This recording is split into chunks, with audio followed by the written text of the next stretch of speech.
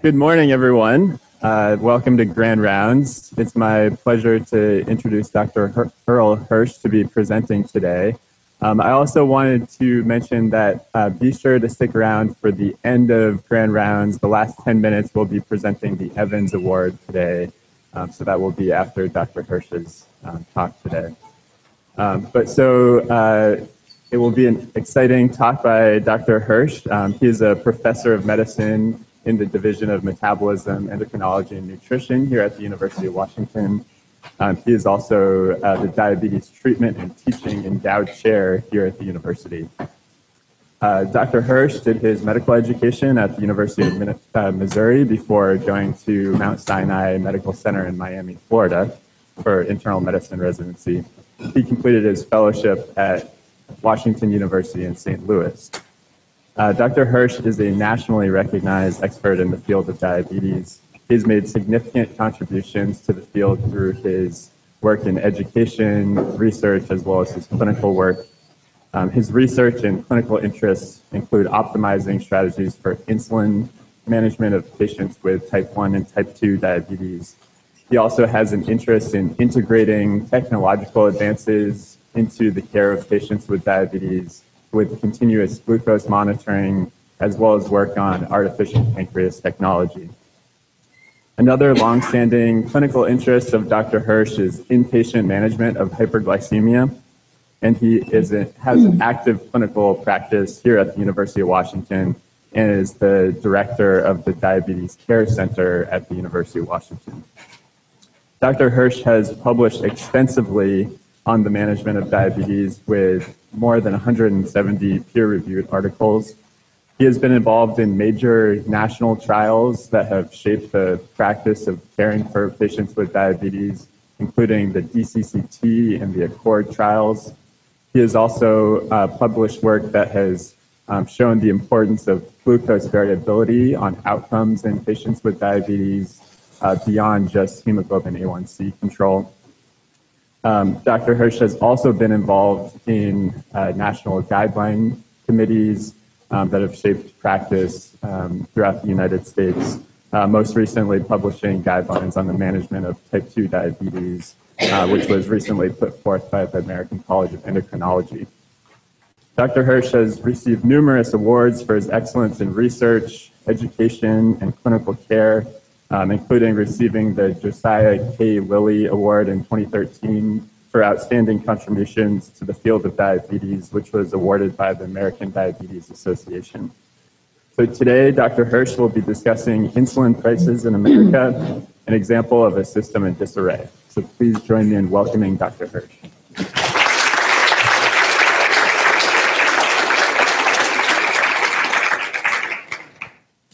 Thank you, Andrew. It's great to be here. I appreciate the invitation. And, I think for all of us in the room, think about today, because 10 years from now, you don't know what you'll be thinking about or talking about or researching, because 10 years ago, I never would have thought I'd be doing Grand Rounds on this topic, but here I am. I've become very interested in this topic about insulin pricing and the whole system, which is kind of appropriate given what's going on in Washington, D.C. today. We are in store for quite an interesting Grand Round, and I think quite an interesting day in Washington, D.C. These are my dualities. You can see both from a research and consulting point of view, and if you still don't trust me, I will be happy to share my tax forms with you. Okay. Now, traditionally in Grand Rounds, what we do is we like to present and start with a case, and this is an actual patient. You are called to the ED to see a newly diagnosed 30-year-old man with type 1 diabetes and mild DKA. He is treated and he is stable for discharge. He is taught how to inject insulin in the ED, and he is sent home with an appointment scheduled in the next day in the diabetes clinic, our diabetes care center. Prescriptions were provided for pens for glargine and Lispro. He has no insurance. The 2 boxes of insulin, 5 pens each, cost $818. That's what his pens cost without any insurance. He's a landscaper. This is unaffordable. So let's go back to the beginning. Are there any medical students in the audience? Raise your hand. There's a few of you, good. Because insulin was discovered by Banting, a surgeon, and Charles Best, who at the time was a medical student. And in a generous gesture that unfortunately didn't start a trend, they sold the patent for $1 so that cheap insulin would become quickly available. And it worked like a charm. Within 2 years, Eli Lilly, a US company in Indianapolis, had sold 60 million units of its purified extract of pig and cow pancreas. And one of the pictures that were taken was this picture right here. And let's see if the pointer works. Yes, so the gentleman here in the mustache is McLeod, and J.J. McLeod actually split the Nobel Prize with Fred Banting. This is Best. And this gentleman right here, his name was George Clues. He actually went by Alec, and his father ended up doing his research training with Dr. Best many years later, but it was his grandson that's the most interesting. His grandson was Dr. Alec Clues, our vascular surgeon who passed away almost 2 years ago. And many of you didn't know Dr. Clues's, his family's role in the discovery of insulin. But a few months before Dr. Clues passed away at a very young age, he had written and published this book, The Doc and the Duchess, about his grandfather and his grandmother. And I have a copy of the book. It's fascinating. There is specific parts in the book, chapters on the discovery of insulin, but he did a lot more than this. But I want to make sure everybody knows that we actually had a faculty member whose family was intimately involved with the discovery of insulin. Now, if you were an endocrine fellow in the 1940s, this is the sales tools that was used from the Eli Lilly reps. So what I'm showing you, Dr. Bremner, you probably remember this when you were an endocrine fellow. This is what was used. This is what Dr. Bremner had when the sales representative came to his clinic. And you can go on to the NIH website, and what you see is this pancreas gland, and it really just represents the pancreas that is cut up to show the original structure of these animal pancreas. And then the pancreas gland is ground into fine acid and alcohol water mixture.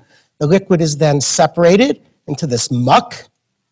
And then what happens is the filtrate from the previous picture is then concentrated in acid water. The acid water is removed, and then the solution is then saturated with sodium chloride, and eventually you get this pure, what we now call regular insulin. This was U40 insulin in the early 1940s. But what also happened in the late 30s and early 40s, and some of you in the room may remember this protamine insulin, this was called PZI, which came off the market in the late 1980s. But this is how insulin was sold, and this is how insulin was taught back in the 1940s. But let's go back. This is New York Times, the failing New York Times in 1924. They were even in 1924. And there was an article to supply insulin for free from the British patients who could not pay for their insulin. And as it turns out, the Brits were going to pay for the insulin for those people who could not afford it. And as it turns out, this was 8 to 10 shillings a week, which in today's money would be about 7 cents a week, is what the insulin cost was in 1924. So remember that. But we have our newly diagnosed patient in the ED in 2017 who doesn't have insurance. What about him? Are there still uninsured Americans in the era of the ACA, which may be going away very soon? But let's look at the data. This comes from the Kaiser Family Foundation, and what you can see is that in 2013, when this all started, we were at 16.6% of our population without insurance. It then went down to 10.5% in 2015, and then by 2016, this number dropped to 9.1% uninsured. This is what the ACA has done for us. My personal opinion is this is a very good thing, but it's not a good thing if you have newly diagnosed type 1 diabetes. The cost of medications have become a very hot topic. I don't have to tell this audience about what has happened recently with the EpiPen in the last year and all of the publicity this has received. And there has been sticker shock with more than just the EpiPen. While 30 name brand drugs have doubled in price between 2010 and 2015, 3 of the top 6 drugs were insulin. And you can see what these drugs were. This is U500 human insulin. The percent increase was 325%. Here's the EpiPen. Here's Premarin vaginal cream. And then the last 2 here was insulin detamir and insulin glargine, 2 basal insulins, each up around 169% between 2010 and 2015. Well, why is this? And we are certainly seeing this in our clinic. So in 2016, this one author wrote, almost a century after its discovery, insulin remains out of the reach of millions of people against the wishes of its discoverers. It's simply too expensive of a drug for a disease that makes no distinctions of class, color, or birthplace. Many people find this shameful. But that's prophetic, because not everybody finds this shameful. And in fact, just earlier this week, we heard from Mo Brooks, a Republican congressman from Alabama, that the new health care plan that's being voted on today, this proposal will require people with higher costs to contribute more. People who lead good lives, are healthy, and have done all of the things to keep their bodies healthy, these are the people who are seeing their costs skyrocketing. And he went on to say that this is just not the right way we should be doing health care. And of course, I haven't spoken to KP Hoker about her Medicaid patients at Children's Hospital, or Susan Marshall or Bonnie Ramsey about all the cystic fibrosis patients who are Medicaid patients at Children's Hospital. But our patients too, we have done nothing in terms of leading a good and healthy life to have some genetic condition to cause some catastrophic healthcare crisis. But that is what this particular gentleman was saying earlier this week, and I guess I just had a problem with that. And again, I never thought, I talk about science, but we are obviously now into deep politics. So we've come a long way, or have we? The World Health Organization Global Action Plan for the Prevention and Control of Non-Communicable Diseases in 2013 to 2020, and their target as far as insulin is concerned is an 80% availability of affordable basic technologies and essential medicines, including generics, required to treat major non-communicable diseases in both public and private facilities. So the target at the world level for low-income and mid-income countries is to get to 80% of the population to have insulin, which parenthetically, if you have type 1 diabetes, you need for survival. So that is the bar. And what I can tell you is yesterday, this consortium I am on noted that part of this 80% is to get biosimilar insulin analogs also, not just human insulin. So how do we do? And when I say we, I'm not just talking about us sitting here in Seattle as Americans. I'm talking about us as a society globally. And let's look at the data for a moment. The average availability in these low and mid-income countries was 56% in the public sector and 39% in the private sector. That is availability of insulin. And when you actually look at the data, and there's a lot of data here, just to point out. In Kyrgyzstan, there is 93% of the public sector has access to insulin, but 0% in the private sector. In Mali, for example, it's 17% in the public and 60% in the private have access to insulin. And this is the most interesting. This is Mexico, and this is before the wall is built. It's 31% of the public and 27% of the private sector has access to insulin. Access to insulin, less than a third. And to me, this is absolutely incredible. And when you actually add it up, only 2 in the 15 in the private and 6 of the 15 of the public sectors meet the World Health Organization's target of 80% of the population having access to insulin. And that is a low bar, and we are not even close. So just realize that when we talk about access, that we don't want to confuse access with costs. The two are related, but are not necessarily identical. High cost can be seen with good access. So what I did here is, going back to 1960, all the way to 2017, I wanted to see how much a unit of insulin costs. And what I did was I converted U40 insulin to U100. And what I also did was I used something called Tom's Medical Inflation Calculator, which I got online, so I could calculate what is the cost of insulin. And the white bars here are regular insulin, and a unit of insulin in 1960 was 0.2 cents for a unit of insulin. It doubled by 1975. Nobody really screamed about that. And nobody screamed in 1983 when that same unit of insulin was 2 cents. Now we're using human insulin, which was introduced in 1982. 1996 was an important year because now we have our first insulin analog, insulin Lispro, and you can see there was a little bit of a premium of insulin Lispro compared to regular insulin. The difference increased further in 2001. Regular insulin didn't change, and in fact, in 2005, here we're 9 years after the introduction of Lispro, regular insulin was still 3 cents a unit, whereas now the analog was 8 cents, and look at where we are now. Depending on where you go to look, that same unit of regular insulin is 14 cents, a unit of Lispro is 26 cents, and this is the interesting one. Rely on regular insulin. This is the same regular insulin that you purchase, but you purchase it at Walmart. They have their own brand. It changes contracts between Lilly and Novo. Right now, I believe it's Novo, but you can get a vial of insulin for $25 a vial, NPH, regular, or 70/30, 2.5 cents for a unit of insulin. Across the street at the regular pharmacy, that same unit of insulin is 14 cents. The good news is we have Walmarts here in Western Washington, and this is where a lot of our patients now are getting their insulin.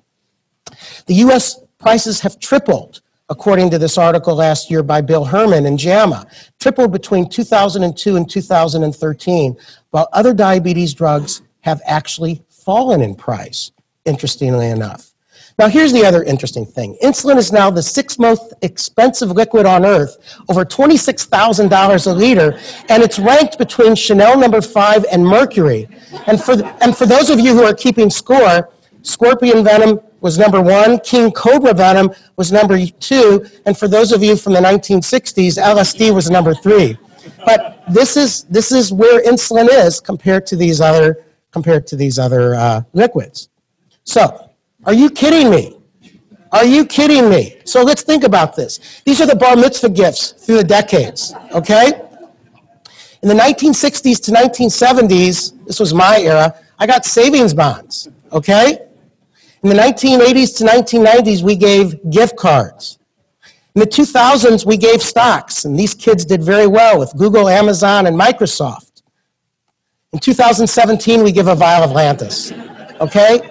I mean, it's the same net worth, okay? That's what we are doing.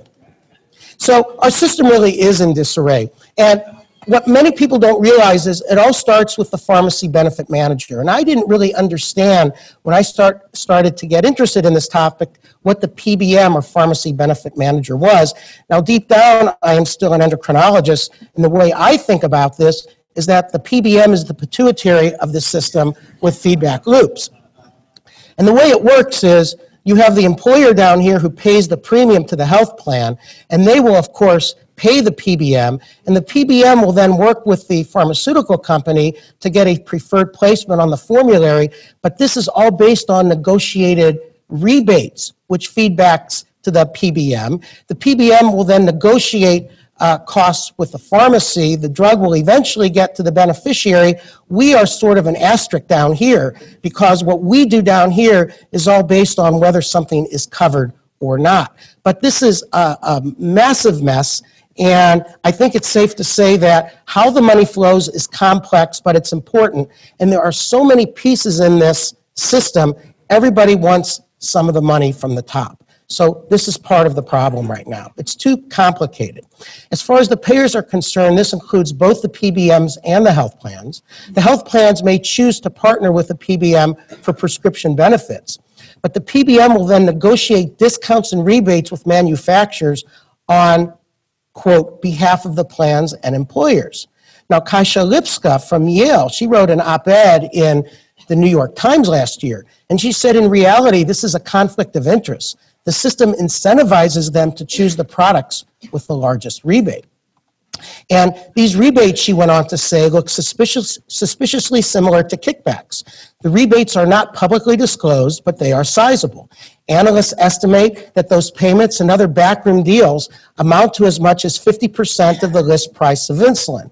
Now, I should come and say that some of the companies are now being a little bit more transparent about these rebates, but I didn't know what a kickback was. So I went to the Merriam-Webster.com dictionary, and a kickback is an amount of money that is given to somebody in return for providing help in a secret and dishonest business deal. This is our healthcare system, a secret and dishonest business deal. And this is what we have evolved to over the last few years. So our system is in disarray, and accounting for the difference between the list and net pricing.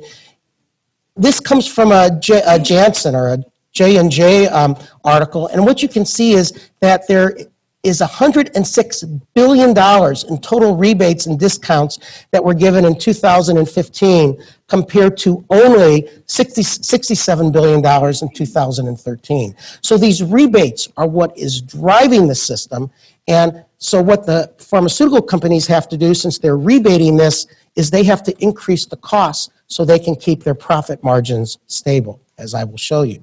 So if you go to the Eli Lilly website, what you will find is that our discounts are now larger than ever. Lilly cut the average U.S. list price of our medicines by a full 50% last year via rebates and discounts. That's nearly twice as much as we did just 5 years ago when the average discount was 28%. So there's some transparency here. That's a good thing. Because of these growing discounts, the average U.S. net price of Lilly medicines, the actual amount we recoup from selling our products, rose 2.4% last year, and they went on to say this does not keep up with medical inflation. So this is on the Lilly website. So what is this list price? Well, what the insulin companies tell me is it's not what's paid, but rather a place to start confidential negotiations with the middleman. It's sort of like going into your Toyota dealer and you see the list price on that Camry or that RAV4, but you know that's not what you're going to pay. You're going to negotiate something else. It's the same with insulin and these PBMs. Please understand that the middlemen are driving the insulin companies to maintain their high profit margins. The real problem is the system is out of control to maintain these high profit margins. Some people actually do pay the list price or close to it. So who does pay this list price? Well, the patients with high deductibles, and many patients, $4,000, $6,000, and they don't understand the implications with the Affordable Care Act. I haven't found this written, but I am told that now 1/3 of Americans have a high deductible. I am told that in the state of Wyoming, which is part of the WWAMI system, that there is only one exchange, and the deductible in the state of Wyoming is $11,000. $11,000. People just can't do that. So these people with high deductibles, they have to pay this list price, which is really not meant for them in the beginning. Patients reaching the donut hole early in the year. Now, we are told that that's supposed to go away by 2020. But right now, when you have patients reaching that donut hole in March, April, and May, it is really brutal, especially to get a medication they need to survive. Young patients off their parents' insurance for the first time who don't know how to navigate the system. I mean, this is one of the reasons why we are starting, Molly Carlson and Craig Kaplan, KP Oker and I, we're starting this adolescent transition clinic. This is a huge problem for these kids getting insulin and not ending up in an ER or worse. Patients with commercial insurance who simply can't afford the high copays. This is what comes up in our clinic every day. They can't afford their copays for insulin. We have patients telling us that they're paying more for their insulin than for their mortgage. It's that bad. Uninsured Americans with the Affordable Care Act, I showed you, 9.1% of Americans. You get hit with cancer, you get hit with type 1 diabetes, and you're uninsured. And this is now. What is this going to look like 2-3 years from now? I don't know. We may know a little bit more about that later today. So it's very interesting. Drug channel companies, so these are the PBMs, and you recognize many of these names: CVS Health, McKesson, AmerisourceBergen, Express Scripts Holding. You recognize these names. And this is really a fascinating but very complicated slide. But I want to first look at the revenues in 2014 of these Fortune 500 drug channel companies.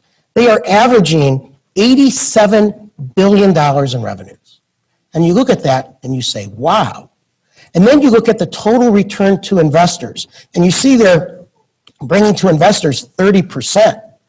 And all I can say with my wife here, I wish we had some of this. Or maybe in the UW, my UW retirement, I have a lot of these companies. Because if I did, I'm doing very well. But that's not the point. That's the investors. If you actually look at their profit margin, and that's what I want you to pay attention to. And it was Peter Capel who actually pointed this out to me. Their profit margin is averaging 1.4%. 1.4%. They're making money, but they're not making the big bucks, okay? Really important. So, if you're an internal medicine resident, or if you're an endocrine fellow, or you're any healthcare provider, why is a lowly endocrinologist like me talking to you at medical grand rounds about antitrust laws? Because at the end of the day, it's the antitrust laws that this is all about. So if you look it up, you find out that in the United States, antitrust law is a collection of federal and state government laws that regulates the conduct and organization of business corporations, generally to promote fair competition for the benefit of consumers. And this is what got me into all kinds of trouble. Because what does this have to do with insulin? Well, I gave a talk 2 years ago at the ADA meeting in Boston, and I showed these two slides. I showed that on May 30th, 2014, the price of glargine was increased by 16.1% by Sanofi, and literally the next day, Novo Nordisk increased the price of insulin Detamir, the competition, by 16.1%. Is this collusion? Because this pattern repeated itself 6 months later, and this has actually happened 13 times for these two products with a total sale globally of $11 billion. Billion with a B. And this is the slide. It's called shadow pricing, whereas Detamir came out after glargine, but the two went up and they shadowed each other 13 times.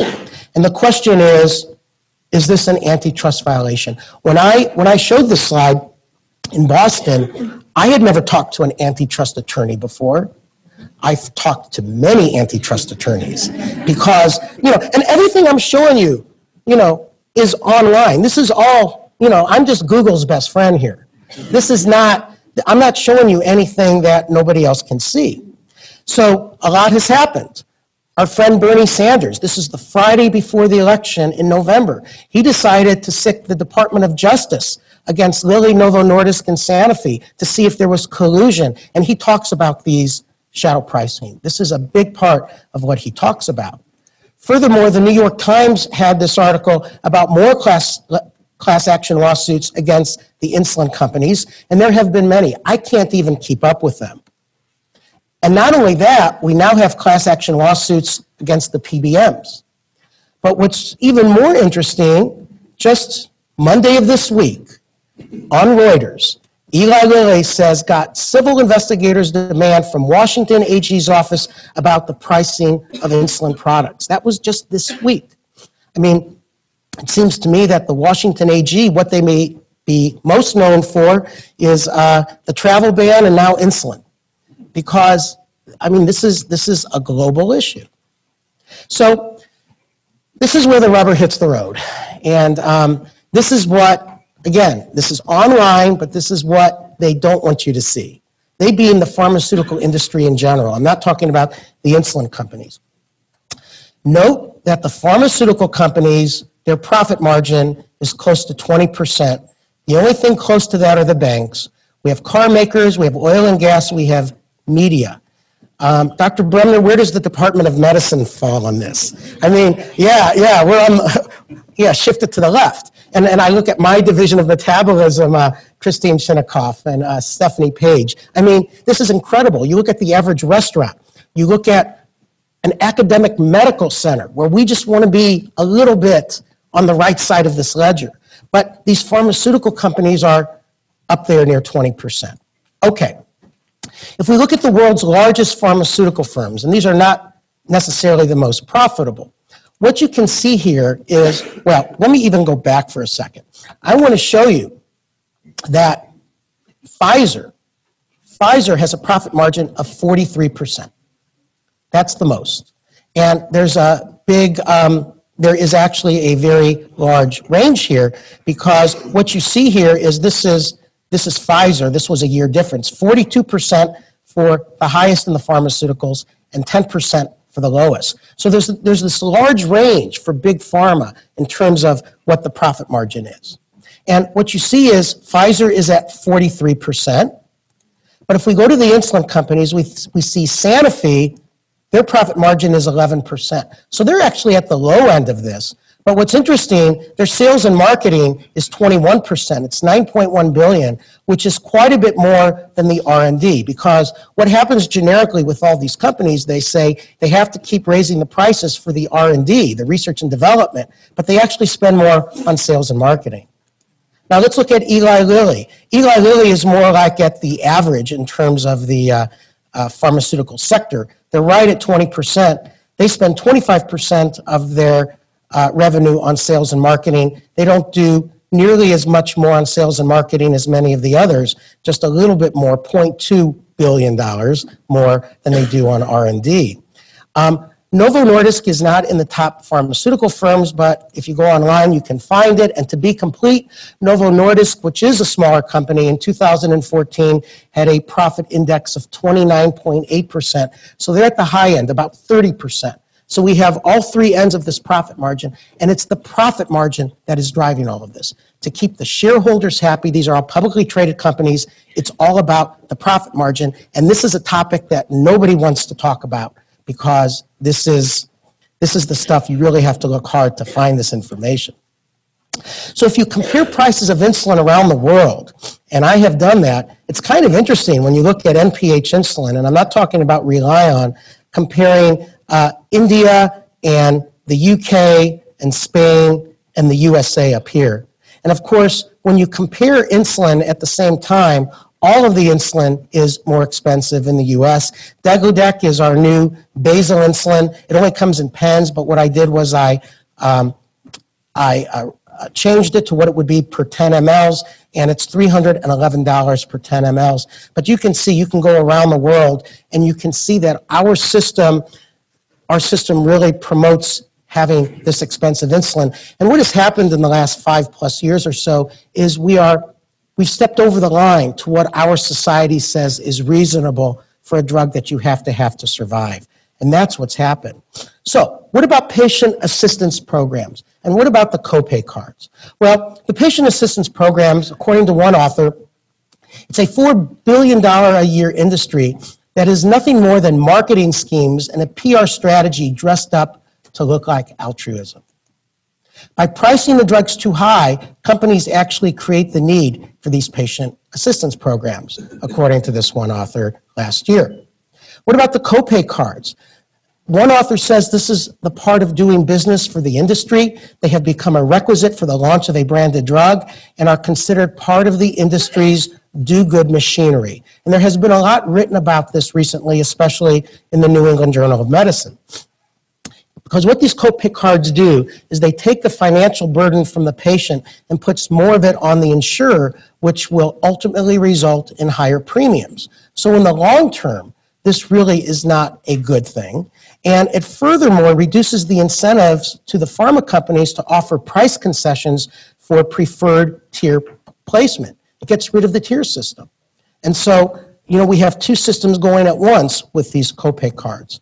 A lot of problems with these.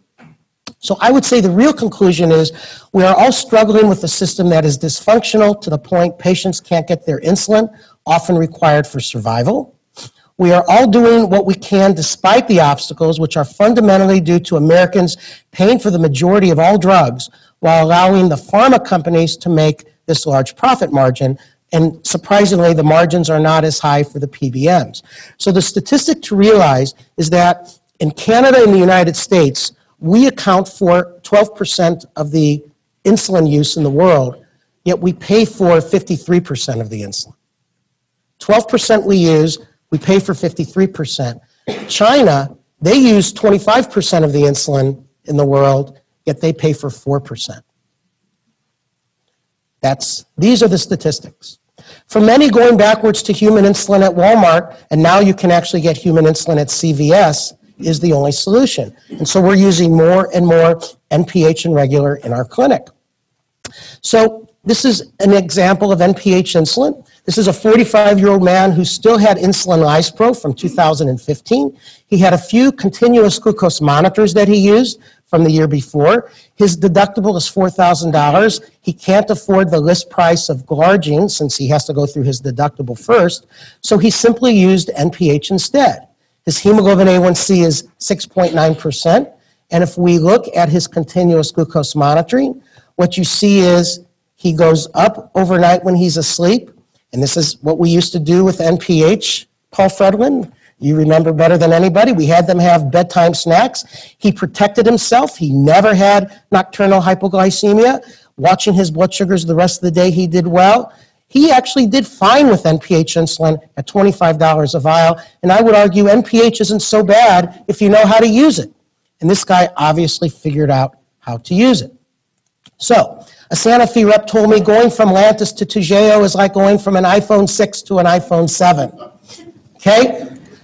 My thought is going from an analog to human insulin is like going from an iPhone 6 to an iPhone 5. It works. I actually still have my iPhone 5. There's nothing wrong with it. It works just fine.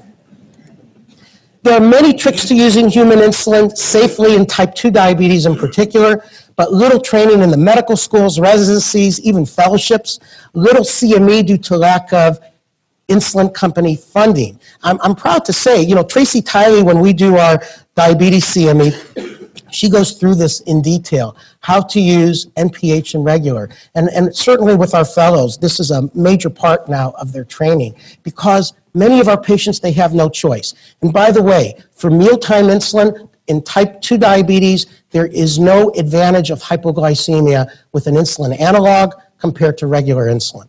There's no advantage at all. Huge cost savings. So we're using a lot of regular, and we're certainly using a lot of NPH. Not because we want to, but because we have no choice. So another option for many, especially here in the Pacific Northwest, Canada. Is getting insulin from Canada actually legal?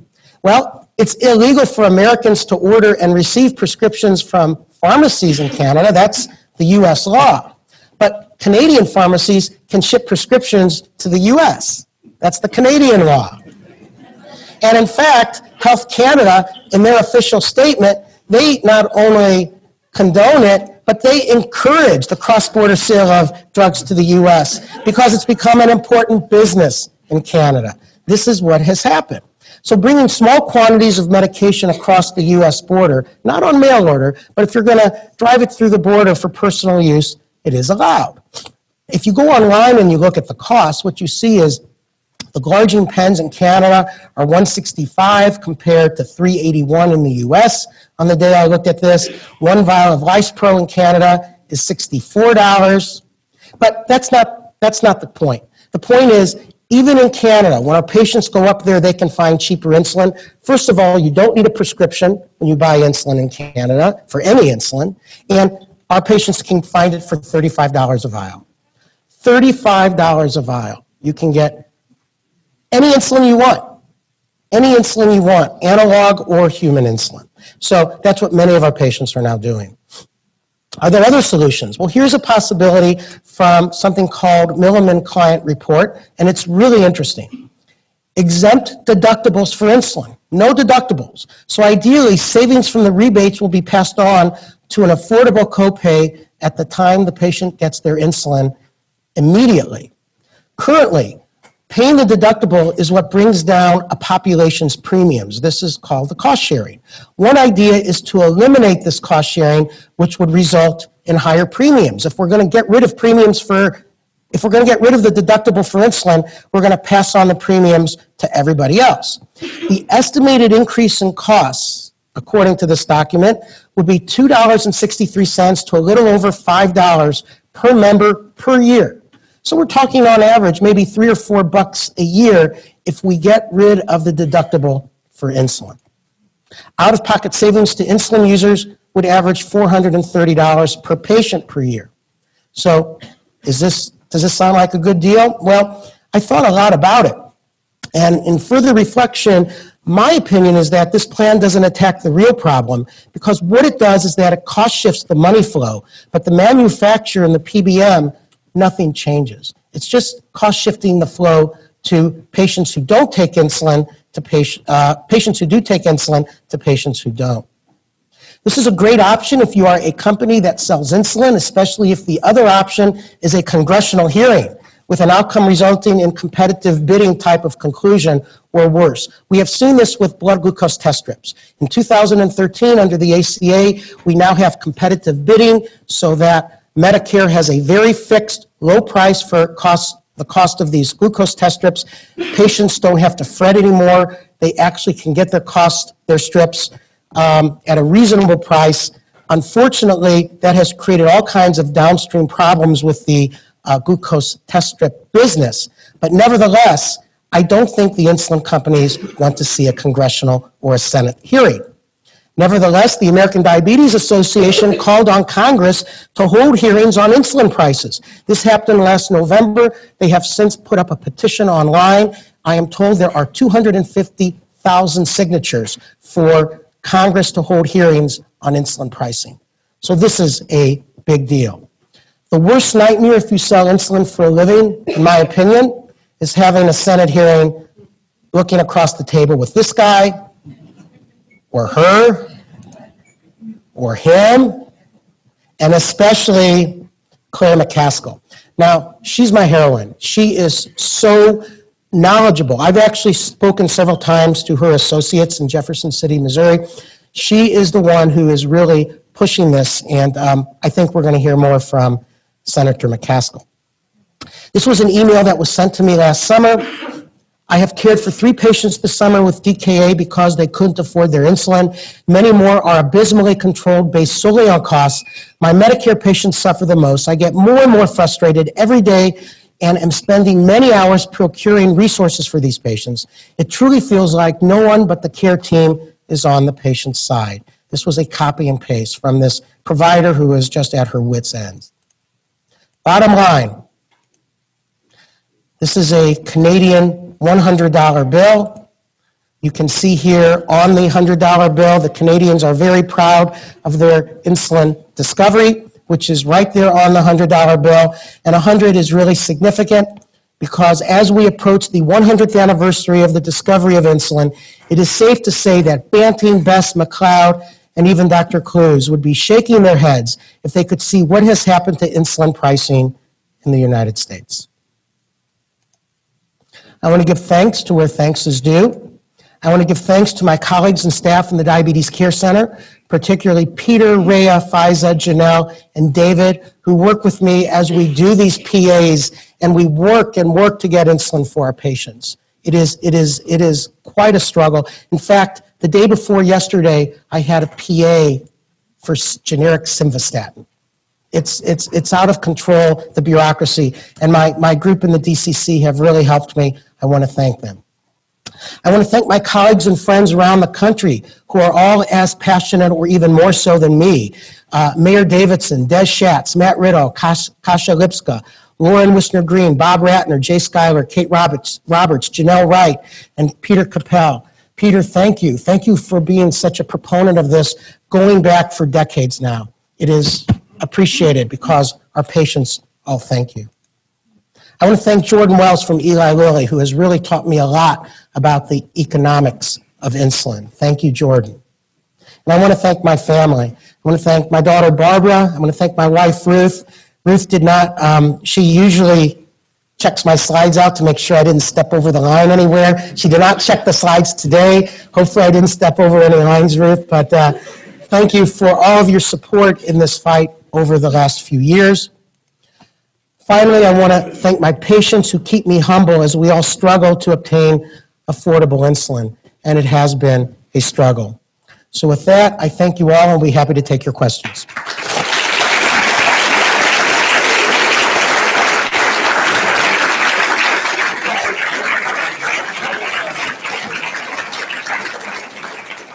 Earl, I was struck by your data that at Walmart you can buy insulin at 2.5 cents per unit. Can you tell us whether the companies are breaking even at that price? Yeah, the question is, did everybody hear the question? The question is, are the companies breaking insulin at Walmart at 25 bucks a vial or 2.5 cents? And the answer is, I have tried like crazy to find out what does it cost to make a vial of insulin. I have data, but like CNN, I can't confirm it. So, but here's the thing. So I can't answer the question. But here's the thing. Even if they're losing money, and I don't think they are, but even if they are, they track this. And they're bringing so many more people into their store. And for the people who come in and buy their insulin at $25 a vial, these are people who buy in their grocery, their toiletries, all their other things, and they're buying other medical supplies there. So my guess is, and they're very smart people, my guess is they wouldn't be doing this if they were overall losing money. It may be a loss leader. We honestly don't know. So thank you so much, Earl. That was brilliant and inspiring and anger-inducing. Something so important for all of us to know is that the almost identical thing is happening with inhalers for COPD and asthma, that if you go to GoodRx and you compare the cost of a single inhaler, just about any inhaler you choose for COPD or asthma, you're looking at over $400 for a single inhaler. And the way that every single brand name product is exactly the same leads to the conclusion that there has to be the exact same antitrust violation happening with shadow pricing for those inhalers.